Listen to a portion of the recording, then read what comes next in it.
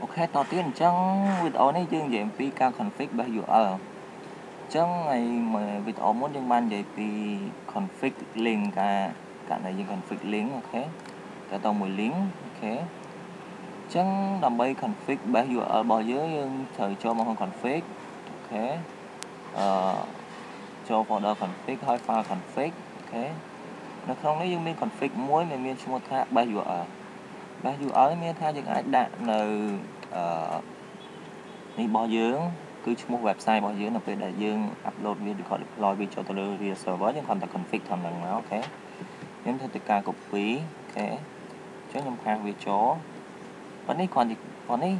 យើងមានថារួចរាល់សម្រាប់ការ config អញ្ចឹងខ្ញុំស្អោខ្ញុំបិទវាអញ្ចឹងខ្ញុំបីប្រើវាខុសគ្នាមិនអូខេខុសគ្នាមិនឥឡូវឧទាហរណ៍ថានេះគឺជា folder ធំរបស់ខ្ញុំចឹងនៅក្នុង folder ហ្នឹងធម្មតាយើងមិនត្រូវការ time style មាន template ចឹងវាច្បាស់ជាអាចមាន folder template របស់យើងមាន style មាន CS មាន image ឲ្យចឹងខ្ញុំធ្វើការ right click ខ្ញុំធ្វើការបង្កើត directory មួយដាក់ថា asset អូខេ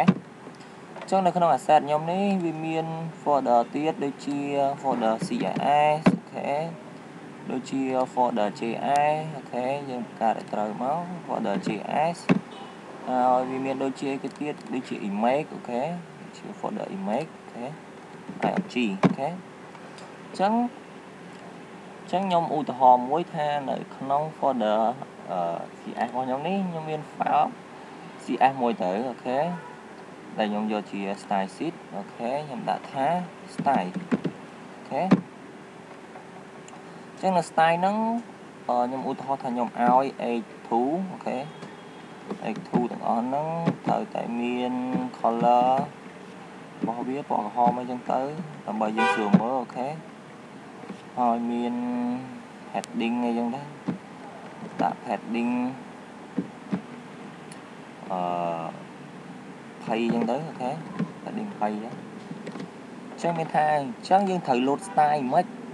ចេញពី folder asset នៅក្នុង CS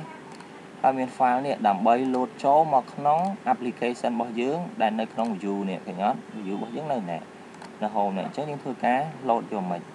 អញ្ចឹងដើម្បី load បានអូខេយើងចូលមកកាន់ view home របស់យើងវិញអូខេនៅក្នុងនេះយើងមិនដាក់ link អូខេយើងកាត់ link អូខេ real style sheet អូខេ style sheet ហើយ extract របស់យើងយើងមិនត្រូវអាចចេះលើកមុនហើយណាចេញទៅមួយដងចេញមកមួយដងប៉ុន្តែពេលនេះអត់ទេយើងប្រើ URL base URL យកមកប្រើហ្មងអញ្ចឹងយើងគ្រាន់តែបិទបើក PHP របស់យើងមកអូខេស្មើហើយបិទ PHP របស់យើងវិញមកអូខេហើយយើងប្រើដូចលើកមុនដែរគឺ base URL អូខេតបពីបាន base URL ហើយយើងបន្តមកតហ្នឹងគឺតចេញទៅក្រៅហ្មងគឺត asset តមកទៀត slash អីគេនៅក្នុង asset មាន folder CRS slash អីគេទៀត style style.crs អូខេអញ្ចឹង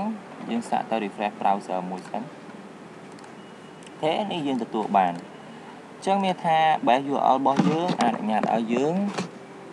config មានថាយើងមិនចាំបាច់សេដូចលើកមុនត្រូវ